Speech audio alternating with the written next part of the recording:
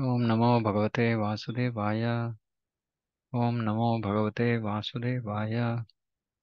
ओम नमो भगवते वासुदेवाय। ओम अज्ञानतिमिरान्धस्य ज्ञानाञ्जनशलाकया चक्षुरुन्मिलितं येन तस्मै श्रीगुरवे नमः। नमो विष्णुपादाय कृष्णप्रेष्ठाय भूतले श्रीमते भक्तिवेदान्तस्वामिनिति नामिने।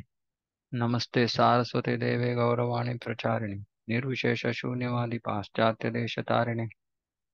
जय श्री कृष्ण चैतन्य प्रभु नित्यानंद श्री अद्वैत गदाधर श्रीवासादि गौर भक्तवृंद। हरे कृष्ण कृष्ण कृष्ण हरे हरे, हरे Ram Ram Ram Hare Hare. Hare Krishna. Teachings of Queen Kunti, Chapter 12. Bewildering pastimes. न वेद कश्चिद् भगवं चिकीर्षितं तवेहमानस्य नृणां विडम्बनम्। न यस्य कश्चिद् दयितोऽस्ति कर्हिचित् द्वेष्यश्च यस्मिन् विषमामतिर्नृणाम्. O Lord, no one can understand your transcendental pastimes, which appear to be human and so are misleading. You have no specific object of favor, nor do you have any object of envy. People only imagine that you are partial. So, very interesting words.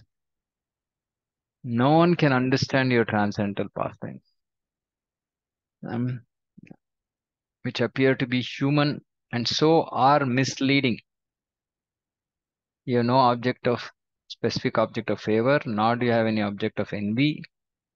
People only imagine that you are partial. The Lord's mercy upon the fallen souls is equally distributed. He has no one as the specific object of hostility. The very conception of the person of Godhead as a human being is misleading. His pastimes appear to be exactly like a human being's, but actually they're transcendental and without any tinge of material contamination. He is undoubtedly known as partial to his pure devotees, but in fact, he is never partial. As much as the sun is never partial to anyone. He is undoubtedly known as partial, but in fact, he is never partial. By utilizing the sun rays, sometimes even the stones become valuable, whereas a blind man cannot see the sun, although there are enough sun rays before him. Darkness and light are two opposite conceptions, but this does not mean that the sun is partial in distributing its rays. The sun rays are open to everyone, but the capacities of the receptacles differ. Foolish people think that devotional service is flattering the Lord to get special mercy. Okay, so this is important to understand. Okay, before this, pastimes appear to be exactly like human beings, but actually they're transcendental and without any tinge of material contamination. So always, whenever we are hearing Lord's pastimes, we should always remember that there is no tinge of material contamination. Be it when we are hearing, most difficulties is to understand Krishna's pastimes. Rama's pastimes are also pretty bewildering. Um, so, because in both these forms, literally, he appears like a human being, and his actions are very similar to those of a human being. So, it's very easy for people to hear his pastimes in either of these forms and think, oh, this looks just like a human being. But we should always remember that they are transcendental and there is no tinge of material contamination. And we should not speculate about the reasons why the Lord did something. We should simply try to hear from previous acharyas, because only realized souls, only pure devotees can actually reveal the underlying meaning, or reason why the Lord does something. See, actually, it's a very simple thing to understand, right? So, suppose, say, I mean, people, material world, there are so many business dealings, etc. Or, there are so many relations, and many times I see devotees are confused about how to understand what a particular person has said, or, it's so complex. Many times people say something but have something else in their mind. So, generally, it's complex to understand individuals, right, and their intent. Uh, etc. Right? So, who can understand the Lord? Who can understand Krishna, his intentions? I was just before the class, I was reading, the cursing of Jaya Vijaya by Kumaras. It's so bewildering. We just cannot understand if we are simply reading without commentaries. We just cannot understand why is the. I mean, looks like in this pastime specifically, Vishnu seems to be glorifying Kumaras, uh, and Kumaras had cursed Lord's devotees. Externally, it looks like the conversation is going in some other direction. Externally, it looks like Lord is actually appreciating the Brahmanas, Kumaras were Brahmanas, and but actually, underlying meaning is something totally different. This we cannot understand. We cannot speculate also because we have to be in the same position as the Lord for us to be able to understand what He is saying. So only the pure devotees can actually understand, which is why, when we actually many devotees are enamored by, they want to hear pastimes, etc. But I've seen that many times, may not be exalted devotees, but not very fully experienced devotees or not very advanced devotees, they narrate the pastimes of the Lord, but with their own interpretation, with their own feelings, with their own expressions, which actually might not be authentic at all.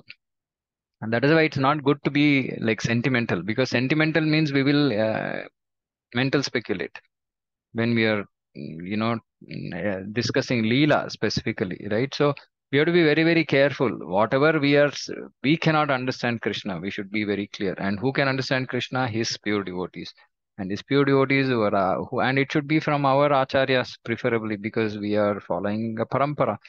So we should ideally narrate explanations or descriptions as given by Srila Prabhupada and previous acharyas, not outside, and definitely not our own mental speculation. Because we should be clear, we cannot understand. Simply in joking, we will say, "Oh, Krishna said like this," like in some our own feeling. It was not said by any acharya. It sounds very nice, It sounds obviously anything. Any description of Krishna's pastime sounds very nice, but we should understand there is something which is authentic, there is something which is not authentic. Not authentic also to us looks okay because we actually also don't understand the Lord. So we think, okay, whoever, whatever is saying, maybe this is the mood of the Lord, but it's not true, may not be true. So always, that is why, as preachers, first of all, we have to be very, very careful as it is, as it is, as it is, as it is given. Not no masala is required. No masala is required. Lord's pastimes have enough masala already, right? And that masala is revealed to us by pure devotees. So we should simply repeat it, and we should try to, go into get into the mood, understand, etc. But we should simply repeat it and not add anything or remove anything, right? So this is first thing, very important. Because it is without any tinge of material contamination, we are materially contaminated, so we cannot speculate. This is the first important thing. Second thing is here, um, Prabhupada here said where, yeah, he's undoubtedly known to be partial, but in fact, he's never partial. Krishna is partial. Prabhupada says slightly different things in different places. So he says that he has a intense affection, for his devotees. Like I said, the Lord dealings with his devotees in Vrindavan, right? Krishna's dealings with the devotees in Vrindavan is very different. Is very, very different. Right? In fact, he tells in Bhagavatam we hear Krishna telling gopis saying that I cannot repay you. I cannot repay. because you've given up everything for my pleasure. I cannot repay it. But then in Bhagavad Gita, he says, "Ye yatham am prapadyante tam tataiva bhajamyam," meaning I will reciprocate. But here he's saying, I am not able to reciprocate at all. So, which means that when he's dealing with his, very dear devotees, this partiality, this, that, and all, actually, this is all out of this one. This is all with his dealings with people in this material world. He is not partial, right? But still he has extra affection for his devotees. He has extra affection for devotees, like it is clearly shown, say, for example, in when Ashwatthama leaves fires those brahmastras to kill Pandavas are busy trying to, they are trying to take out their own weapons to counteract it, etc. But Krishna is saying, oh, no time. Immediately he only nullifies the brahmastra. No, it's just his love for his devotees. He will just do. He's not waiting for, oh, did they pray? Did they ask for me for my help? No, he will do. Where emergency, he will do. He will just simply, So he has extra affection. He's more inclined to his devotees, and he can break his own rules. That's his prerogative. Right, but generally, with respect to in this material world, the general dealings, he is not partial. Meaning, he doesn't say, "Oh, I don't like this guy, so I'm not going to give him my mercy." No, for him, there is no object of, uh, like what Prabhupada is saying, no object of favor, no object of envy. Then, um, yeah, foolish people think that devotional service is flattering the Lord to get special mercy. So this is business, right? Actually, the pure devotees who are engaged in transcendental loving service of the Lord are not a mercantile community. Mercantile means business, merchants, right? So we are not here to do business with the Lord, right? Oh Lord, I'm flattering you, I'm glorifying you, give me this. This is business. A pure devotee does not do that. A mercantile house renders service to someone in exchange for values. The pure devotee does not render service unto the Lord for such exchange. And therefore, the full mercy of the Lord is open for him. See, this is very important, right? When we are not, it's like one way of looking at this is like, we we do service to Krishna and we ask for a piece of glass. Because anything concerned with this material world is just like a piece of glass, broken glass. Right? No, but for the devotee, the full mercy is open. Full mercy is open. What is the full mercy? Lord is ready to reciprocate with us, be with us, give us his association, give us his personal service. That is full mercy, not some thing of this material world, some uh, whatever, some material asset or blah, right? That's not full mercy of the Lord. The full mercy of the Lord is the Lord is willing to give himself up to the devotee. That is the full mercy. Suffering and needy men, inquisitive persons, or philosophers make temporary connections with the Lord to serve a particular purpose. Artha, artharthi, jignasu, gnani. When the purpose is served, there is no more relation with the Lord. A suffering man, if he is pious at all, prays to the Lord for his recovery. But as soon as the recovery is over, in most cases, suffering man no longer cares to keep any connection with the Lord. The mercy of the Lord is open for him, but he is reluctant to receive it. That is the difference between a pure devotee and a mixed devotee. Those who are completely against the service of the Lord are considered to be in abject darkness. Those who ask for the Lord's favor only at time of necessity are partial recipients of the mercy, and those who are 10% engaged in the service of the Lord are full recipients of the mercy of the Lord. So it's very, very clear. All of us are hankering for mercy, mercy, mercy. Please give mercy, please give mercy. It's very, very clear. Though we are not against the service of the Lord, so this doesn't apply to us. Those who ask for Lord's favor only at the time of necessity and partial recipients of the mercy. Those who are 10% engaged are full recipients of the mercy. So if we want full mercy of the Lord, we should be 10% engaged in the service of the Lord. Such partiality in receiving the Lord's mercy is relative to the recipient, and it is not due to the partiality of the all merciful Lord. See, this is very, very important. It depends on us what we want. We want partial mercy, we want full mercy. We can decide. Hmm? So that is why Prabhupada elsewhere writes that Bhakti is the process of increasing faith in Krishna. Hmm. Initially, our faith is very delicate, Komal Shraddha. Then slowly it has to, as years pass in Krishna consciousness, ideally our faith in Krishna should become stronger and stronger and stronger and more fixed. And then we will be ready. Okay, I'm ready for full mercy of the Lord. Otherwise, we are afraid. Oh, full mercy of the Lord. Oh, we hear saying that Krishna takes away things. We are afraid. We are afraid to get full mercy of Krishna. So when our faith becomes very fixed, then we are ready. Okay, I'm ready. I'm ready for receiving full mercy because I want full mercy.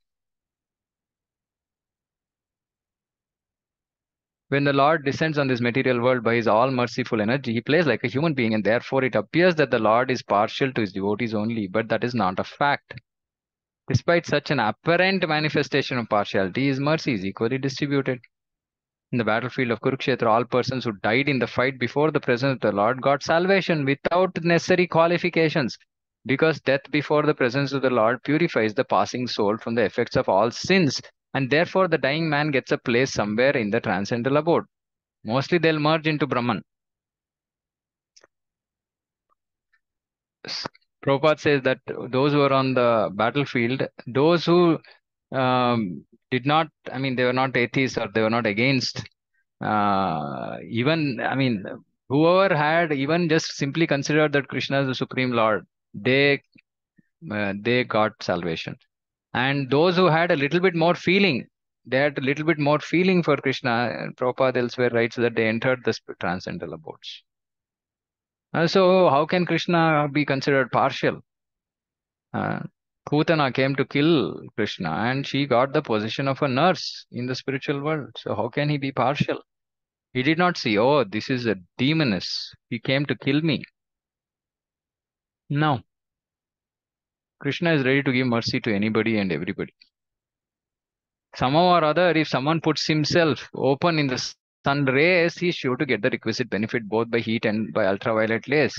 Therefore, the conclusion is the law is that the Lord is never partial. It is wrong for people in general to think of him as partial. Lord says in Bhagavad Gita, Paritranaya sadhuna vinashaya cha duskrutam dharma samsthapanarthaya sambhavami yuge yuge. In order to deliver the pious and to annihilate the miscreants, as well as to re-establish the principles of religion, I advent myself millennium after millennium. When God incarnates, he has two missions to vanquish the demons and deliver the sadhus, the faithful devotees. The word sadhunam, which means saintly persons, refers to devotees. It has nothing to do with the worldly honesty or dishonesty, morality or immorality. It has nothing to do with material activities. See, sadhu doesn't mean material qualities, material good. Sometimes we may think that the word sadhu refers to a person who is materially good or moral. But actually, the word sadhu refers to one who is on the transcendental platform. A sadhu, therefore, is a devotee because one who engages in devotional service is transcendental to material qualities. Actually, somewhere I was reading that even a Brahmana, if he is not a devotee, he should not be seen.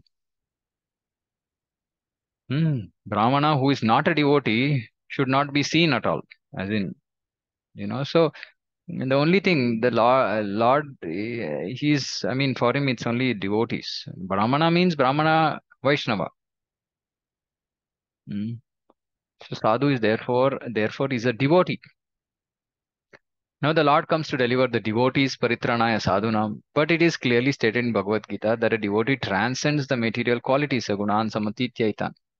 A devotee is in a transcendental position because he is no longer under the control of the three modes of material nature, goodness, passion, ignorance.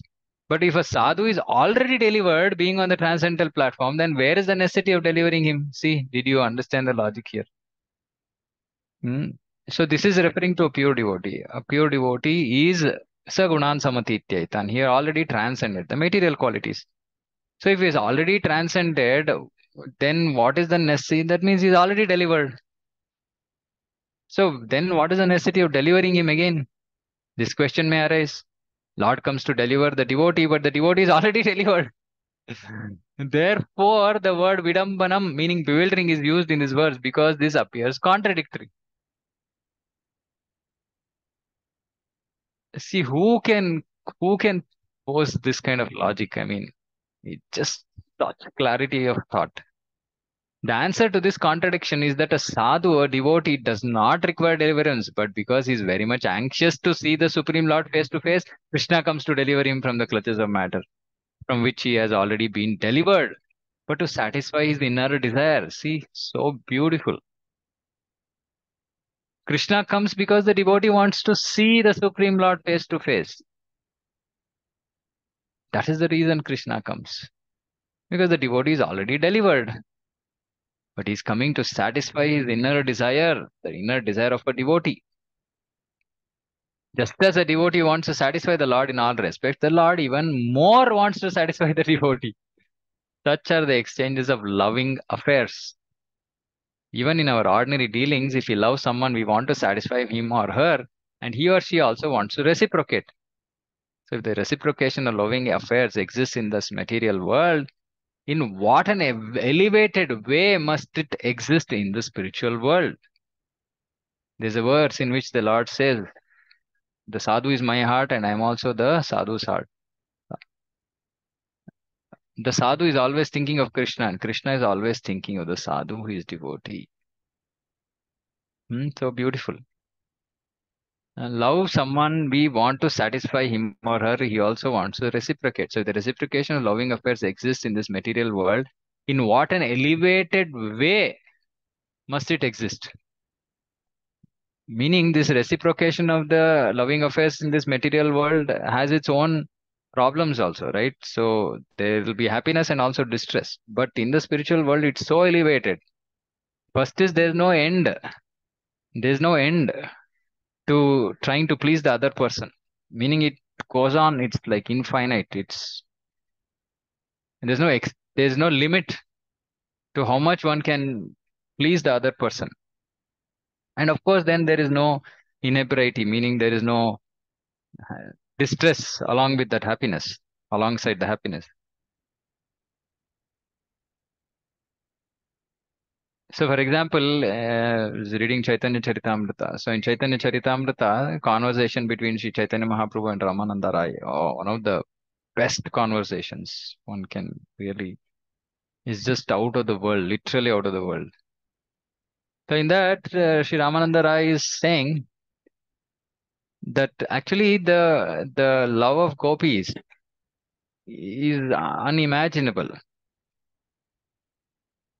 Gopis don't want to, the gopis' desire to serve Krishna is characterized by the fact that they don't want to themselves enjoy. They don't want to enjoy. I mean, they might be dressing nicely, they might be the most beautiful women in Lord's creation, etc. But everything that they're doing is just to enhance Krishna's pleasure. No, the beauty is that they actually, when they see Radha and Krishna together, their happiness increases thousandfolds than direct association with Krishna. So their whole focus is we want to make sure that Radha and Krishna meet. Right? But now look at Radharani. Radharani is looking at gopis and thinking, no, no, I want them to enjoy with Krishna. Because when she sees gopis enjoying with Krishna, then her happiness increases thousandfold. Meaning that everybody in the spiritual world is just engaged to increase, give happiness to the other person. And of course, Krishna. Center is Krishna, but Krishna and any other devotee, not me. I mean, it's just unimaginable. We just cannot understand. Such height of selflessness, including Radharani. I mean, though Krishna derives most pleasure being in her, uh, accepting her service, but she also wants to, she feels more happiness when somebody else serves Krishna. So it's just unimaginable. We are so stuck in this material world with tiny, little, small, small things. We are, so much of selfishness, so much of envy, so much of bad feelings. I mean, how can we go to the spiritual world? It's very elevated. Elevated. The loving affairs in the spiritual world are very, very elevated. The appearance and disappearance of the Lord within this material world are called chikirshitam, pastimes. It is Krishna's pastime that he comes. Of course, when the Lord comes, he has some work to perform. Pastime means like time pass nahi hai. He has some work to perform to protect the sadhu and kill those who are against the sadhu. But both these activities are his pastimes. That means that he derives pleasure. So pastime gives us the meaning of some doing something for pleasure. Yeah, because it gives pleasure to the Lord. But he also has some purpose. Not like we do time pass, vela, useless waste of time. It's not like that. Mm. The Lord is not envious. The killing of demons is also a display of his affection. Sometimes we may punish our children by giving them a very strong slap because of love. And nowadays, I don't think anybody slaps. Similarly, when Krishna kills a demon, this killing is not on the platform of material jealousy or envy, but on the platform of affection. Therefore, it is mentioned in the Shastras, the Vedic literatures, that even the demons killed by the Lord attain immediate salvation. Putana, for example, was a demoniac witch who wanted to kill Krishna. When Krishna was performing pastimes as a small child, she coated the nipple of her breast with poison and approached Krishna's home to offer the milk of her breast. When Krishna sucks my nipple, she thought the child will immediately die. But that was not possible. Who can kill Krishna? Instead, she herself was killed for Krishna sucked the nipple and also sucked out her life altogether. But what was the result? Krishna took the bright side. See, it's very, very important. Krishna always takes the bright side. This demoniac woman came to kill me, he thought, but somehow or other I have sucked her breast. So she is my mother. Thus, Putana attained the position of Krishna's mother in the spiritual world. Mother means nurse.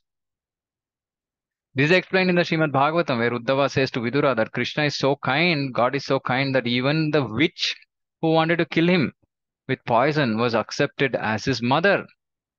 Since Krishna is such a kind God, whom else shall I worship but Krishna? Right? See, just such a beautiful statement. Whom else will I want to worship but Krishna? Because Krishna is such a kind person. He has so much love. Who else do we want to would we want to worship? Why would we want to worship anybody else? People are so stuck. They want to still do demigod worship, this, that. But who can be like Krishna? Is there anybody else like Krishna? We cannot find it. Actually, Bhagavatam says even Narayana and Lakshmi, everybody is attracted by Krishna's form and Krishna's qualities. Even Narayana is attracted. Lakshmi is attracted. Everybody is attracted. Even Vaikuntha, nobody else knows much about Krishna Loka, right? But Narayana, Lakshmi, they know and they are attracted. So, what is the reason we are not getting attracted by Krishna? I mean, it's really something to think about, right? And that's the reason I'm saying that, unless we hear about Krishna's beautiful qualities, amazing qualities, how can we develop attachment to him? How can we get attracted by him? Though he is all attractive, his existence itself is all attractive, but still we are unfortunate, right? We are attracted by useless, worthless things of this material world. But how do we transfer or, you know, that attraction to material things? How do we transfer it to Krishna? By hearing about him. By hearing about him. See, Prabhupada is so beautiful. His purports are so beautiful. I mean, we don't need to hear from anybody. We just simply need to hear from Prabhupada. He's a pure devotee. He's bringing about the exact, authentic feelings for Krishna. And these things are present in Bhakti Rasamrita Sindhu, and it's such a exalted topic. Many of these things just overhead transmission. Most of Bhakti Rasamrita Sindhu up to chapter 19, we can read and understand. After that, it's all mostly it's very difficult to understand because it's all about Krishna as a person, his qualities, his feelings. I mean, these things are so difficult to understand because Krishna is not like a simple person. Also, it's so complicated. We as ordinary human beings only we are so complicated. Then how easy will it be to understand Krishna? But when we read Prabhupada's purports, Prabhupada is so mercifully explaining all these things, like teaching to children. So it's very easy to we won't get confused. Many times people say, "Oh, Prabhupada did not give us so many things that our previous acharyas gave," because we cannot digest them. In this time and age where we are, if Prabhupada had given all those all those delicate, complex details of rasa, we would have gone crazy. We would have gone crazy. We wouldn't have been able to understand. So Prabhupada has given us only whatever is required first for our complete purification and for us to get sufficiently attached to Krishna.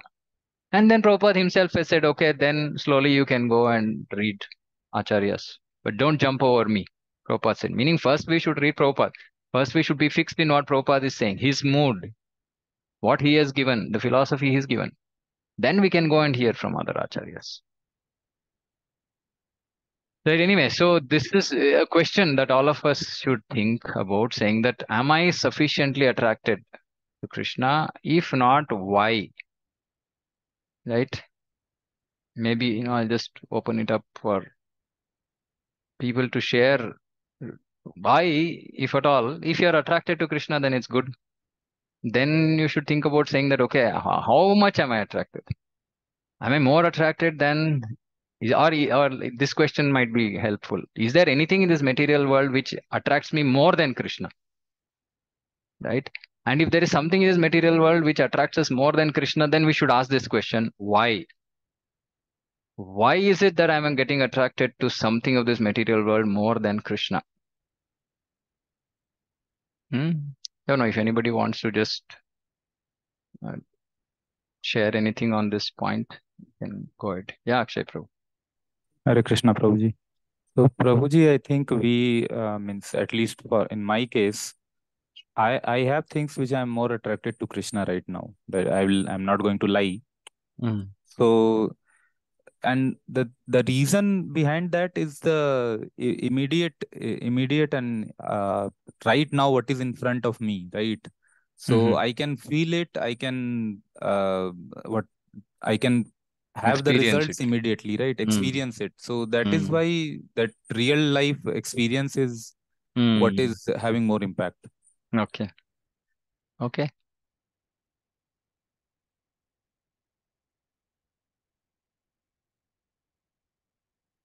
Yeah, Chiranjeev Prabhu.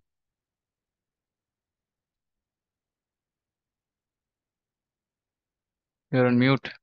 You're saying anything.